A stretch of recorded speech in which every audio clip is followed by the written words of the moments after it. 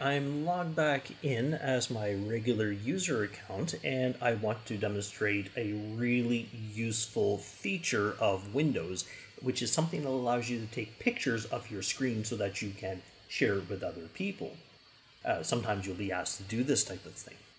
Although I could pick up a mobile phone and take a picture and send it by email or WhatsApp, we're going to use a different tool built into Windows called Snip and Sketch. Okay, so I just remember by typing up the word Snip.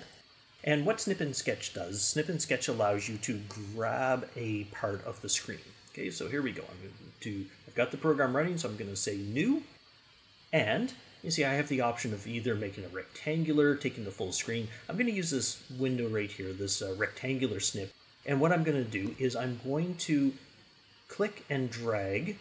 Okay, I'm going to click and drag an area. Okay, you can see my window popping up from before. Okay, here we go.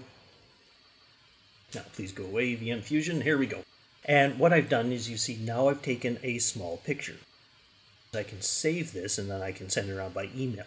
Or, if I want to, I can even come and I can draw on the screen to point out, hey, look, here is my important document.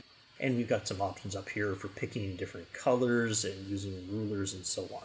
I won't go through too many of these. There'll be lots of tutorials on the internet for doing this type of thing.